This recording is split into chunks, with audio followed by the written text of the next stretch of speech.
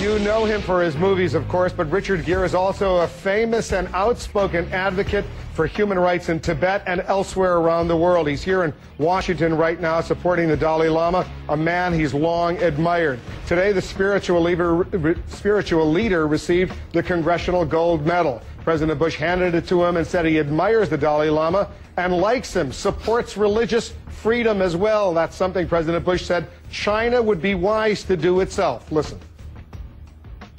Americans cannot look to the plight of the religiously oppressed and close our eyes or turn away.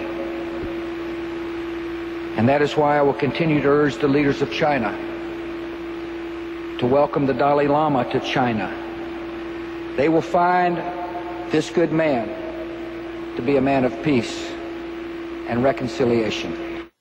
We want to talk a little bit more about the nation's highest civilian honor now being given to the Dalai Lama. The actor Richard Gere is here in the Situation Room. Thanks very much for coming in. Thanks, Wolf. It was quite an amazing ceremony today. I don't know if you've ever seen anything like that before, have you? No, this is the first time that I've been to one of these ceremonies, but this is to see bipartisan support and the President of the United States being so, I thought, emotional and reaching down deep inside of themselves and speaking about the Dalai Lama the way we would want them to speak about ourselves as Americans. As this is our highest aspiration. I mean, you see the President of the United States, the Speaker of the House, Nancy Pelosi, and all these members and others coming together. Elie Wiesel, I mean, this Elie Wiesel was there. Huge. Why, first of all, are you as passionate as you are in trying to support a free Tibet and the Dalai Lama? Well, clearly, this is a people who deserve their freedom.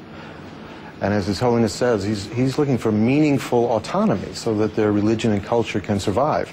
And the onslaught of the Han Chinese and the Communist Chinese government and the policies has been destroying them now since 1959. Were you surprised at how effusive, how open the President was today in his public remarks and in the way he actually dealt with the Dalai Lama? Because presidents often meet with the Dalai Lama, but it's usually behind closed doors, no pictures, no nothing. Well, actually the first president to be photographed openly with His Holiness was his father, was the first Bush.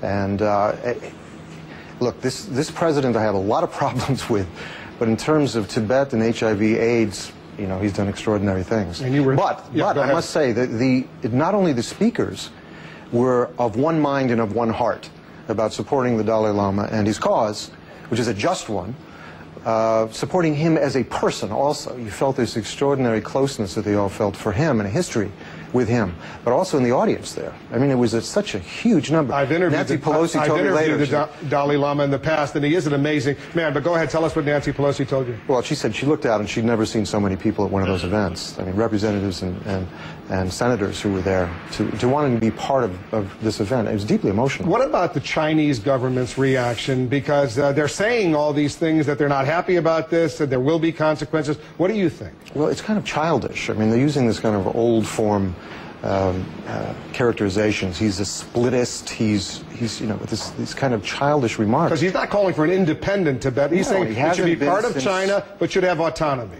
The autonomy is meaningful autonomy in terms of religion and culture. You have to understand this is a vast area we're talking about. Tibet is the size of Western Europe. And it's a very delicate ecological place.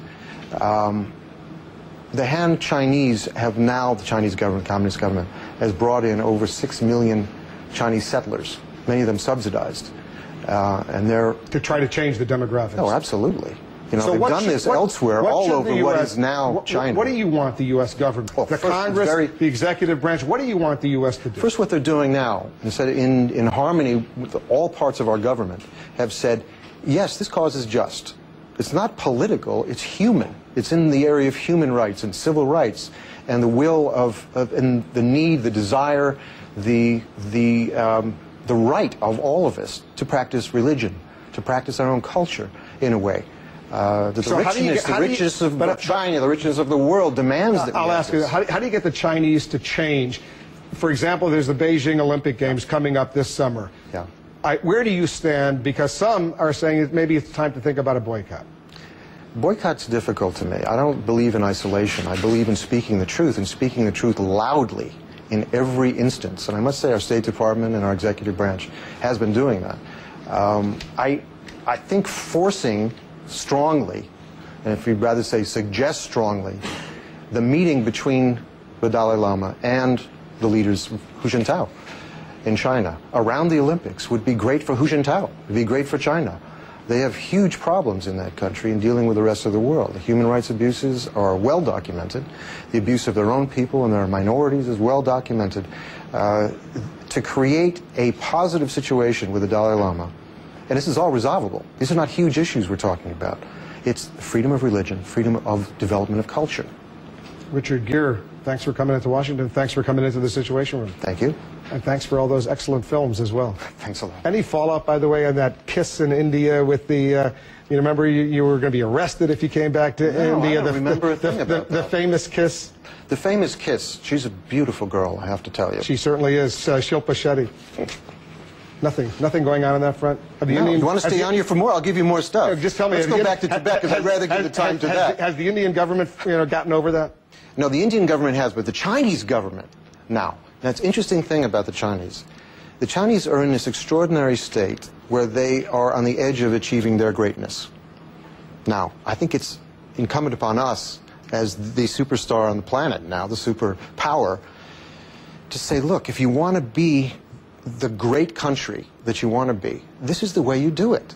It's through dialogue. It's through honoring nonviolent demonstrations. This is, if you want to be in the group with us, if you want to be in the Security Council of the UN, this is how we behave. And I think it's important for us to bring that up in every instance. Richard Gere, thanks for coming in. Thanks a lot. Don't leave yet. Don't leave yet. Hold on. Came back the other way. Hold on.